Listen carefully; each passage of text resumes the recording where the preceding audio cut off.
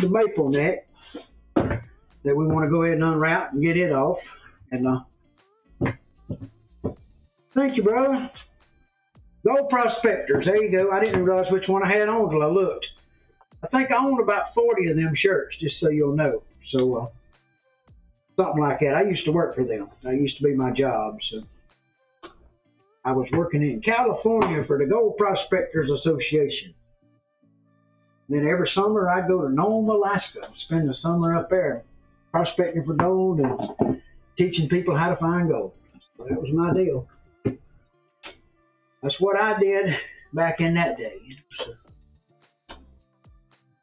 one day I'll have to share some of my videos of my Alaska adventures with y'all guys into these here broadcasts or something. So let's see how this one came out. I think that other one's got some glue goosh out on the sides of it that came out pretty good. I may have to.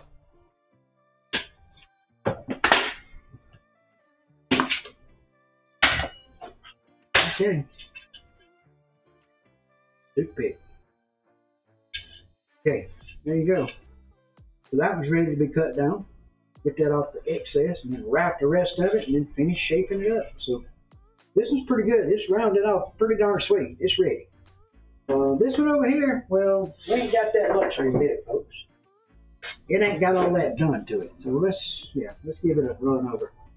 So what we're gonna do, we're gonna take this band off here. Same way we did that other side. Well, y'all tried these bands yet? I'll tell you, they really work good.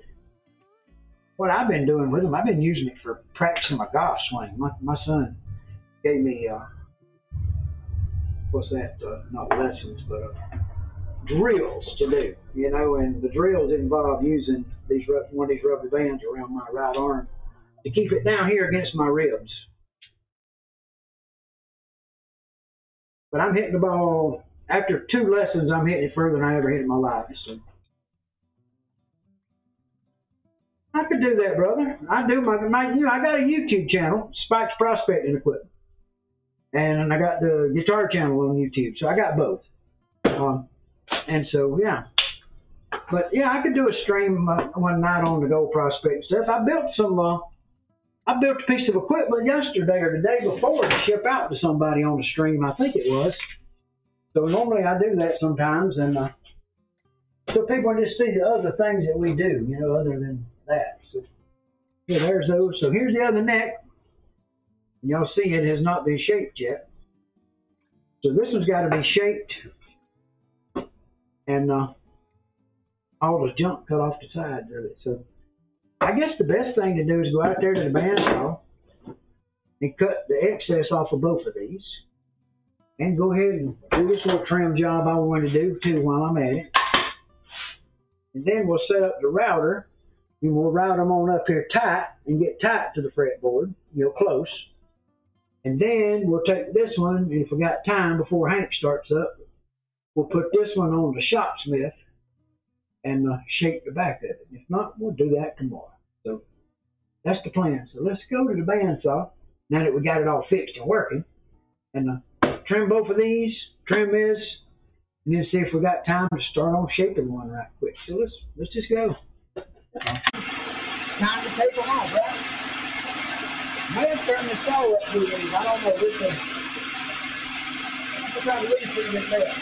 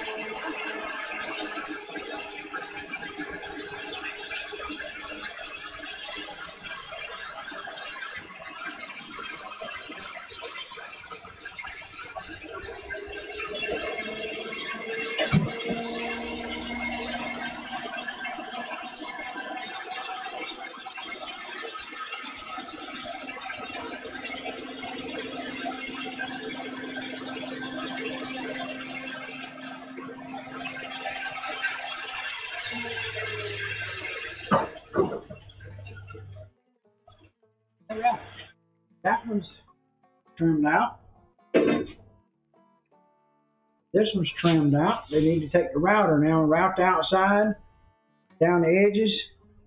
And then this one here, we got to take it to the Shopsmith and shape the back of it from here to here. So that's what the plan is. Let's get them routed right quick. We'll do that next. Let's get the routing done. You know, I hooked up the vacuum cleaner and didn't turn it on. So yeah, a lot of good that done, right? That wasn't a good move. I want to use that router, or if I want to use the hand router to do. I'm really thinking I might want to. Yeah. This one here will be fine. I just got to get it cleaned off and ready. So let's go from there. We'll use this router over here. So we're going to come over here and use this router on this table now. Perfect.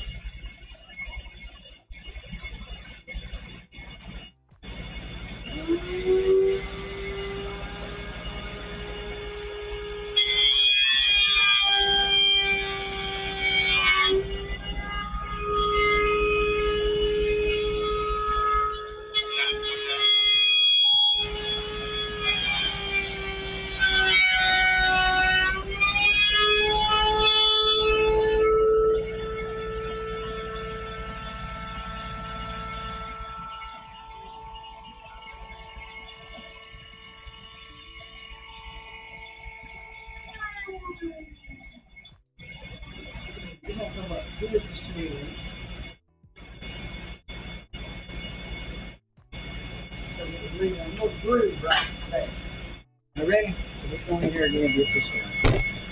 Give you a little better look, I hope. There. There you go. Now ready? Let's go for it. See what happens.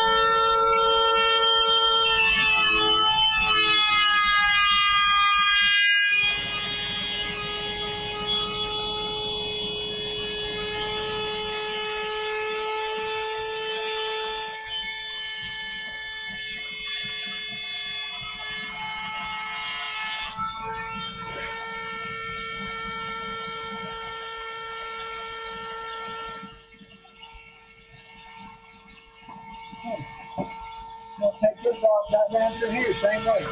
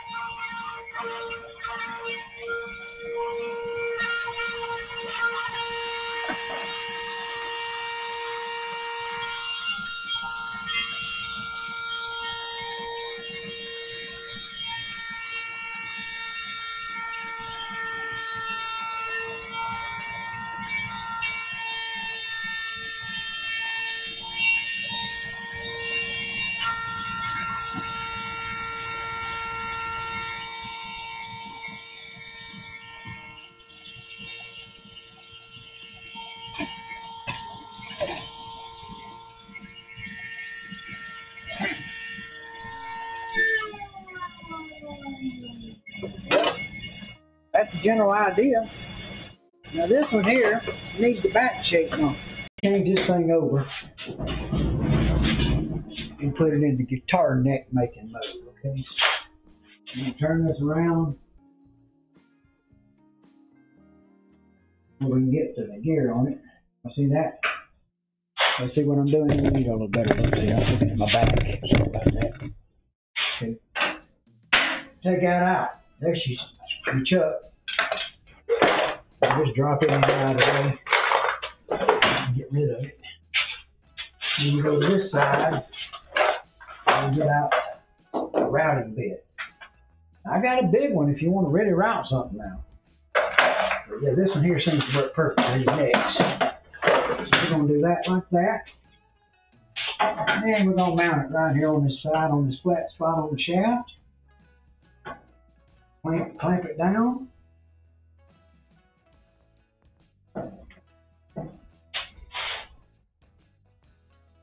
Like that tight. Stick this out of the way.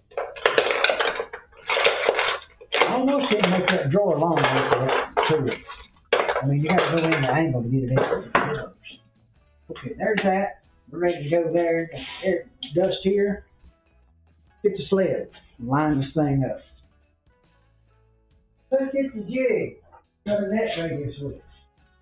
The net shaper jig. I know most people don't do it like I do it, okay? I understand that, okay? Y'all just be aware.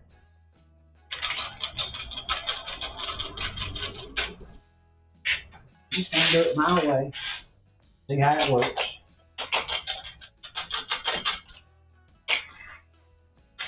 This will be net number. Guess this will be the third one I've done of these, or no, fourth. I've done this style like this on this machine. So we're going to stick that in there. I'm going to make a couple of measurement marks on it so we make sure we don't cut too far.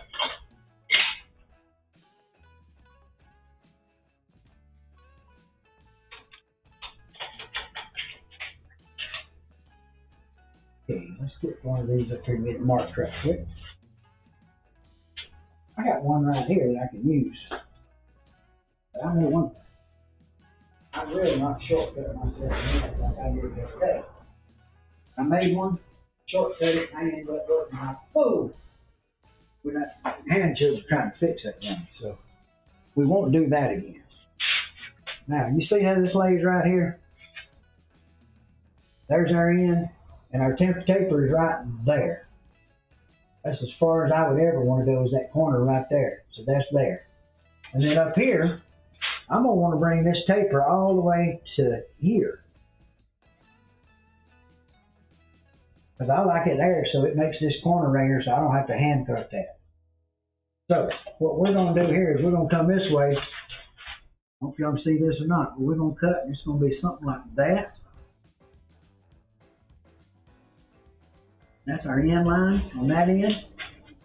And this end here, we're going to stop like this. We're going to come around, and we're going to stop on those ends like that.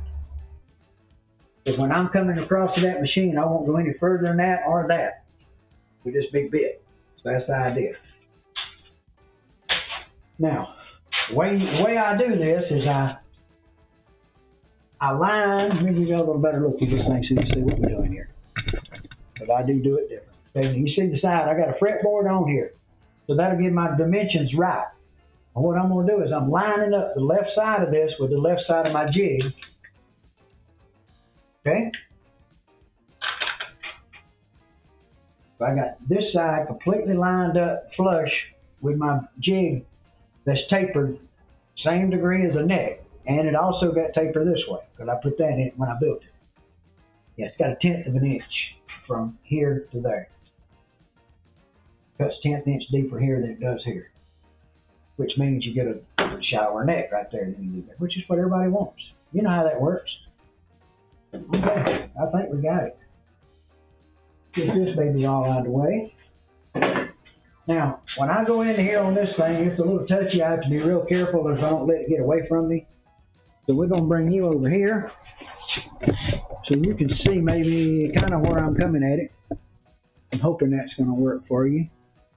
And I'm probably going to bring in the big camera, this big camera on that for you. So let me open that up. Yeah, I opened it up, but I don't know when. That's close. I guess y'all can see that. That might be better. Y'all can see a little better. The other one's a little bit too tight, I think. Now, the vacuum is here. It's hooked up. It's over there. And what we're going to do, we're going to turn it on. We're going to bring it in here and do this. First thing we got to do is set our height. This bearing right here, this bearing right here needs to run right on that. So we're going to bring it down to where it runs right on that there. Right there is where I'm going to want that, I'm pretty sure. You say, well, that's going to give that a big old cut, ain't it? And it is. But what we're going to do, we're going to feed it in kind of slow and shave it off, okay? So we can come up short here, it won't matter. We can come up a little short of that, but we don't want to go beyond it, that's for sure. So that's the way that's going to go, right there like that. We're going to come in, we're going to work it right across here and cut it, okay? So we're going to shape this neck, get it rounded from here to here, ready to where all we got to do is a little handwork here and here. That's the plan. So let's see how it works. Turn it on. We're going to turn it up to the rounding speed.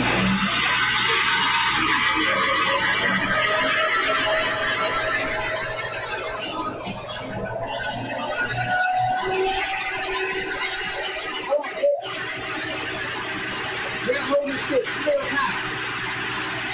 And then you walk into it real slow.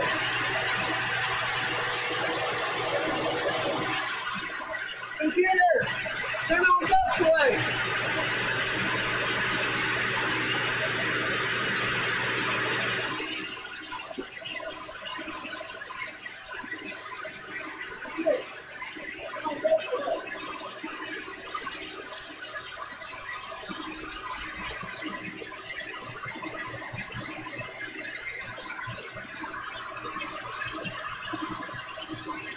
Okay, let's go again. Go easy.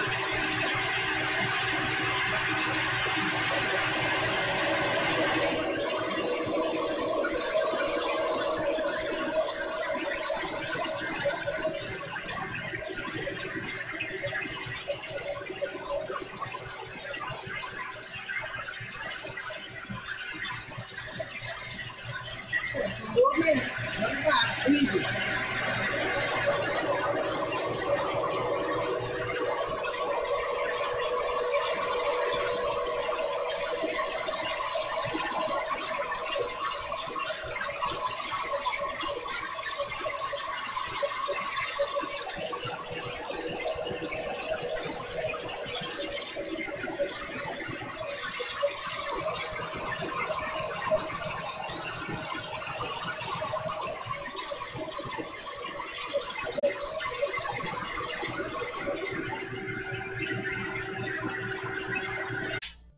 It's pretty much as good as I can do with it right now, so I don't want to touch that anymore.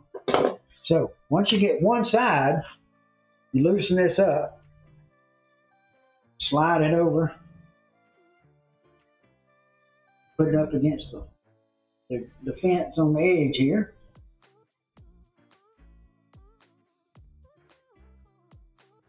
Line this side right here up, tighten it down. Y'all, I guess it's different, I know. Most people don't do them this way. Okay, let's put the bit back on. We got to put back together. Get all this out of the way. Got a lot of picking up to do. Now we got to turn everything around. And we got this edge lined up now with the template. So we're going to come right down this side. We're going to go this way, this down this side. Same way we did over there. We'll start in and come into that, basically right at that point right there and work our way down. So let's go.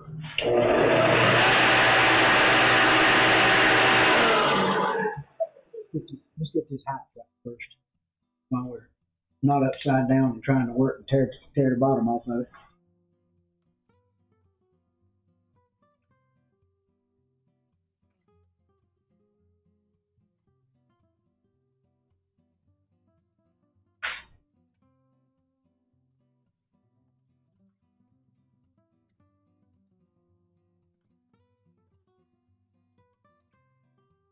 I think that's going to work right there, guys.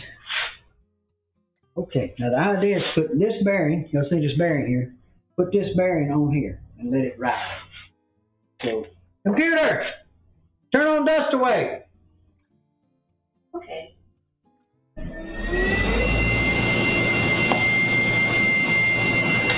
Okay, let's do it.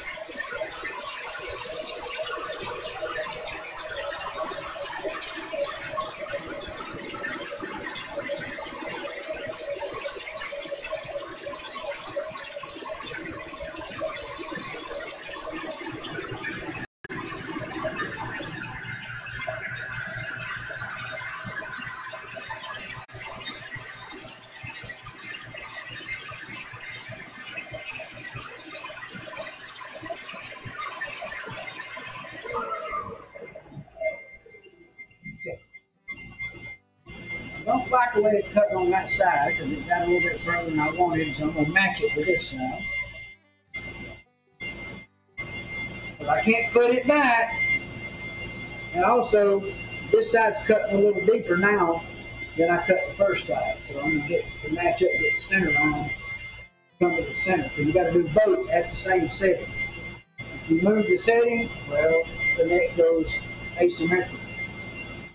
So you have to have it set up down this way with both sides as the way you got it set. That's the way you have to do it. So.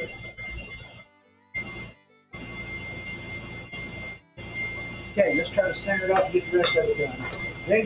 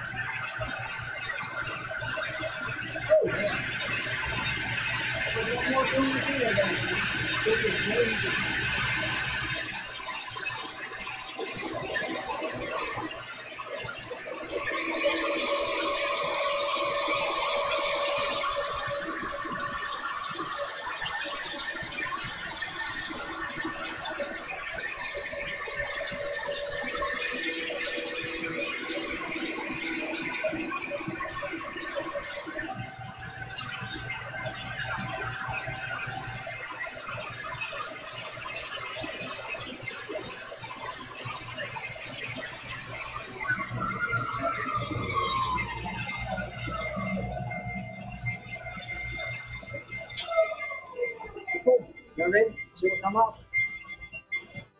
Computer, turn off the dust away. Computer, turn off dust away. Can't hear.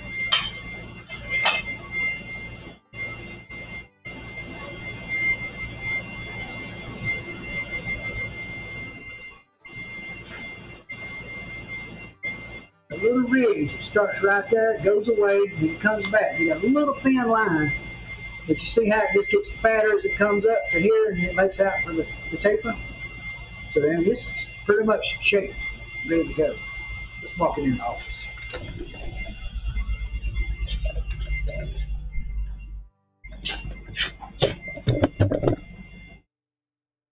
Computer, turn all that dust away. Okay. Computer, turn off dust away. Okay. Good Lord. I didn't think it was going to ever listen that time, guys. I didn't have any idea if it was going to listen or not. Here's one neck. Let me lay this out of sight and let's go grab the other one right quick. Got them both knocked out of there. Now, it ain't perfect. It's got a little bump here and there I made on it because I didn't do it perfect, but there's the two shapes on the two necks.